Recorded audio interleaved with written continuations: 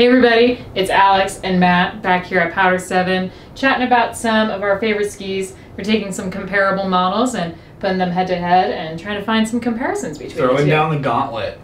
Yeah, the Battle Royale. Yeah, gauntlet. Battle Royale. So we've got two really badass skis in this video. We've got Kastle and Stockli, two companies that make fast skis really well, carvers. They come from race room heritage. And this is the MX83, Kastle's mountain cross line. We've talked at length about it, carried it forever. And this is Stockli's AX Montero, which is the new version this year of the AX Laser, which is one of our best-selling skis. People love it. So we thought two of our all-time favorite carvers. Let's see what the differences are. They both love speed. They're both built with metal, but you get pretty different on snow feels, to be honest. Over here with the AX Montero, one of the coolest things about this ski is how it performs more aggressively with more power the more input you put into it. And it starts at a fairly low bar for what it is. For a ski from Stockli with metal, that sounds all really intimidating, but you can be a pretty athletic, intermediate type skier who's working on carving. Both these skis definitely want to lay on edge and carve. And the Montero doesn't beat you up if you try to do that at slow speeds. And that's just thanks to some cutouts in the metal internally that engage with more input, but they allow you to kind of take the foot off the gas pedal and they don't beat you up for it.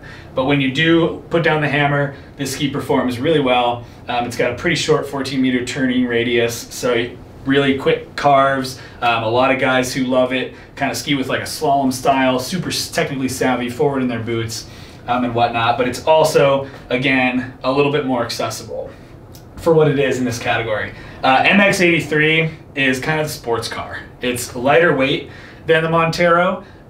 You've got these Holotech tips from Kastle that reduce swing weight a whole bunch. They shave some of the weight out of this area of the ski, and they also dampen vibrations. So you put the pieces together and you've got a pretty light ski with a ton of camber under your foot, light for what it is with 2 sheets of metal. It's not a touring ski, full disclosure.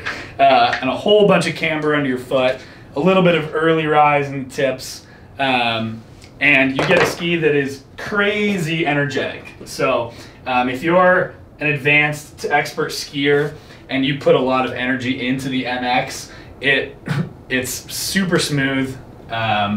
It feels pretty plush, and it pretty much doesn't have a speed limit unless you're maybe like an X-racer who's a lot bigger than I am. I would say higher speed limit versus the AX. Wants to be driven fast, can be skied at different speeds.